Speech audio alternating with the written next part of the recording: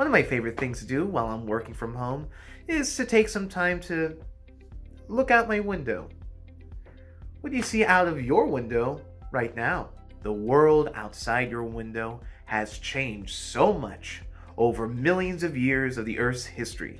Southern California has seen its fair share of change, as seen with the extraordinary fossil record. Paleontologists use fossil clues to best visualize what the ancient past must have been like.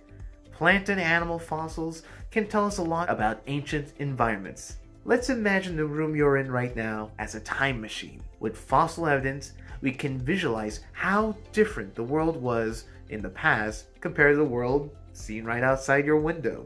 Let's jump back to a period of time known as the Pleistocene. The most recent ice age lasted about 2.8 million years ago to about 11,000 years ago. During this time, North America was covered in massive ice sheets that extended as far down south as Washington on the west coast and as far down south as Indiana and Ohio on the east coast. During the Ice Age, the world outside your window was different in a number of ways, but also very familiar. What is the weather like outside your window today? Thanks to amazing fossil discoveries made at places like the Brea Tar Pits, we are able to see what the weather was like. Thankfully, nearly 92% of plant and animal fossils found in the tar pits are still alive somewhere in the world today. By seeing what environments the modern species live in, we can start to see what the environment and climate of the Ice Age was like.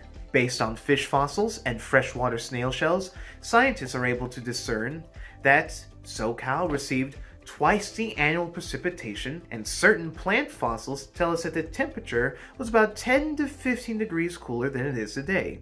If you were to look outside your window during the Ice Age, you may see a grassland surrounded by tall trees.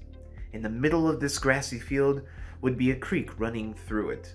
Depending on the time of day, you could probably spot a raccoon or an opossum. In the trees, you may spot a red-tailed hawk or a raven, species that you may see in your own backyard today.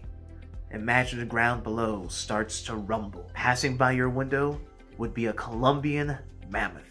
It wouldn't be covered in hair like a woolly mammoth, but it would be taller than any elephant alive today. They would graze in the open grasslands, while their cousins, the American mastodon, a much stockier cousin, would browse for food amongst the trees in the forest.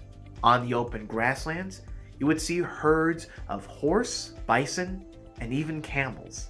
Lumbering on the edge of the forest would be the 7.5-foot tall, knuckle-walking cousin of the modern-day tree sloth known as Harlan's ground sloth. They would use their large claws to grab food from the trees and defend themselves from predators in the area. Some common predators included animals like coyotes, and urban predators still seen in neighborhoods today, but outweighing them were their larger cousins, the dire wolves. These wolves were bigger than modern-day wolves, with strong jaws to take down prey and gnaw through bone. Another pack-hunting predator commonly seen was the saber-toothed cat, Smilodon fatalis. These large cats had curved fangs that were as long as bananas. They were thin and dagger-like, and would use them to inflict the killing blow to its prey.